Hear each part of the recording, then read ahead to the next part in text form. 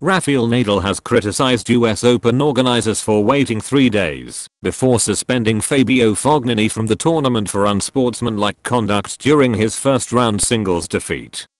The 22nd seed Fognini was cited for 3 code violations during his 6-4, 7-6, 8, 3-6, 6-0 loss to fellow Italian Stefano Travaglia on Wednesday, and was heard directing unsuitable language towards Swedish chair umpire Louise Engzel.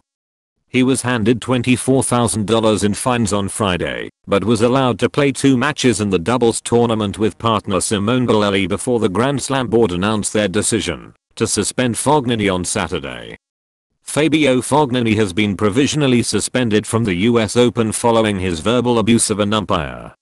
Of course it is not a positive thing what Fognini did, world number 1 Nadal said after his 3rd round win over Leonardo Mayer. Of course, if you are not doing the right things on the court, of course you need to be in some way affected. But at the same time it's true that things can be made to happen earlier, because I believe that he played 2 matches after that match, 2 doubles matches. If they want to suspend him, it would be much better to do it immediately, not 3 days later or 4 days later. We've picked 10 names who all have a shot of walking away with the US Open men's title on Sunday, September 10th. All you have to do is pick your favorite.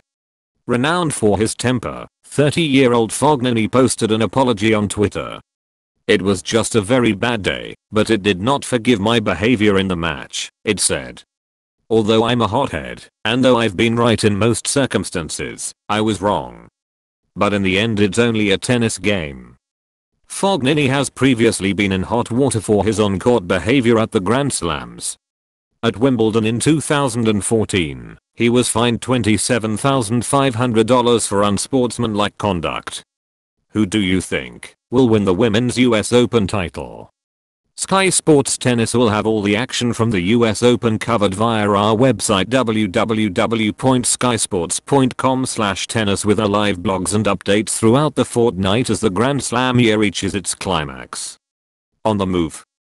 Head to our app for mobile devices and iPad, or follow our Twitter account at SKYSPORTSTENNIS to join in the conversation. Who will win the US Open titles this year? Have your say. We will also have coverage of the World Tour Finals in November with every match live on Sky Sports.